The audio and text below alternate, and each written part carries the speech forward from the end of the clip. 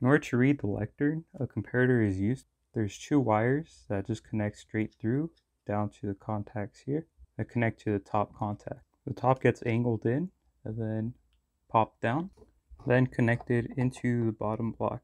One of the top pins gets supplied with positive voltage running through these blocks, and when the resistor is placed, it allows the 5 volts to run through the resistor and down into a voltage divider created within this block underneath the comparator.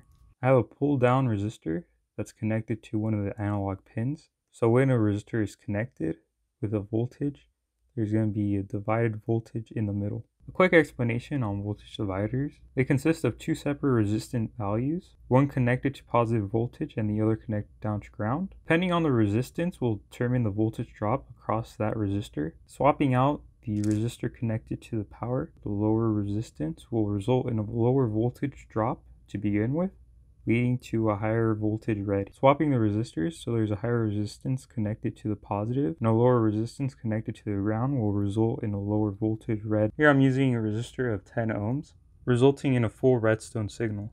Putting a higher resistance value will decrease the redstone signal since it will drop the voltage. And so here a 1000 ohm resistor will only yield 4 redstone dust levels. In this book I'm using double-sided tape in order to hold this little page down. Underneath there's a resistor that's able to just poke on through to the main lectern.